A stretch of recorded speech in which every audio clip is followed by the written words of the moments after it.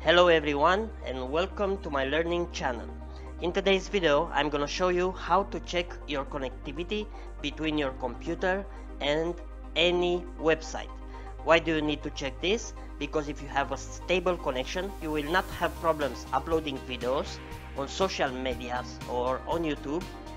And for online gaming, for example, if you are playing games online, a better connectivity is gonna give you a better gaming experience without freezing or your game to block and so on. Let's see together how we check this.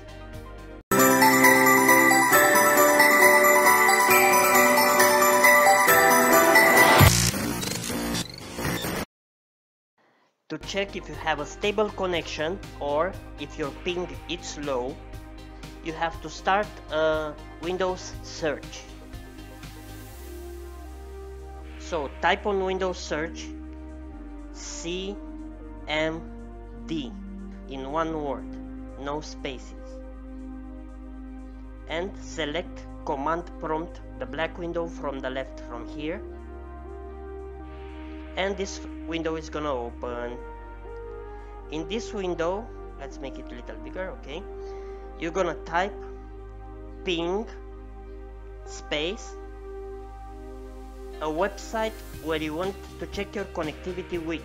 For example, let's type YouTube. Let's check the connectivity between my computer and youtube.com, www.youtube.com, and press enter. You see here, this is the ping. As lower as it is, as better.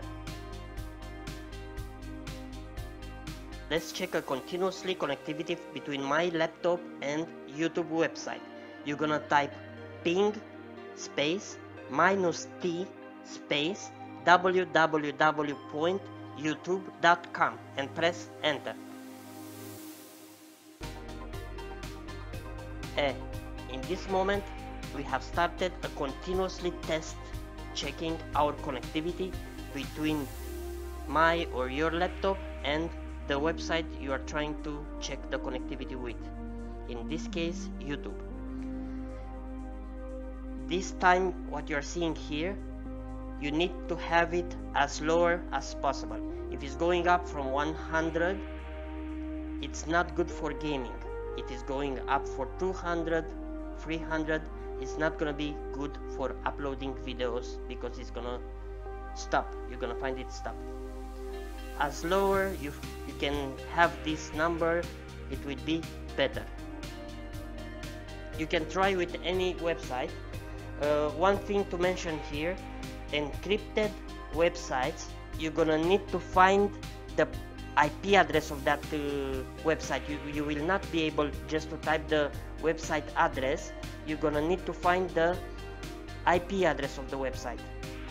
Some have protection and you cannot just type the website address with www, and you will have to find the IP address of that website.